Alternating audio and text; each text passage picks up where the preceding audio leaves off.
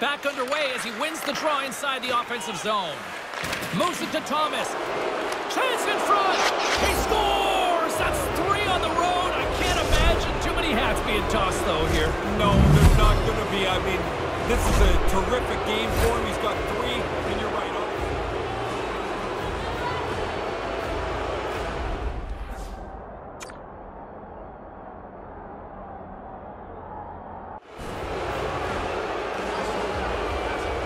The Leafs could almost put this one in neutral here for the rest of this third period. They've dominated much of this game, and the score is clearly reflective of that. Here he is, all alone!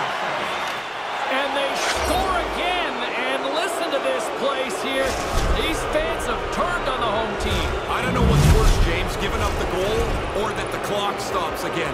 When you're getting pumped like this, you want to get out of here as fast as you can.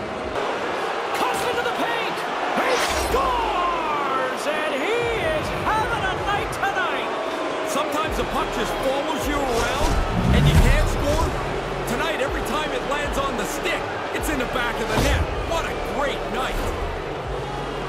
What great focus is once he stumbles, it looks like the play is over, but he stays with it and finds a way to beat the goaltender.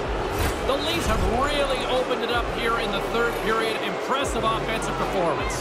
It's coming from everybody. They've kept their foot on the gas. It's been a relentless offensive attack. And we got a fight. It doesn't even have to be a hard shot. It can be a muffin, but everybody is going to defend the goalie when you shoot the puck that late after a whistle. Oh, and he hammers him and sends him down to the ice. That's a clear decision there.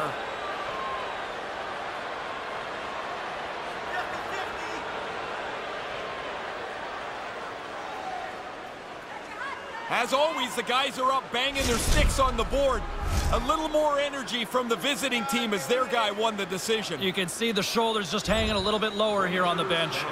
Puck possession so critical in today's game, and the official ready to drop the puck right here.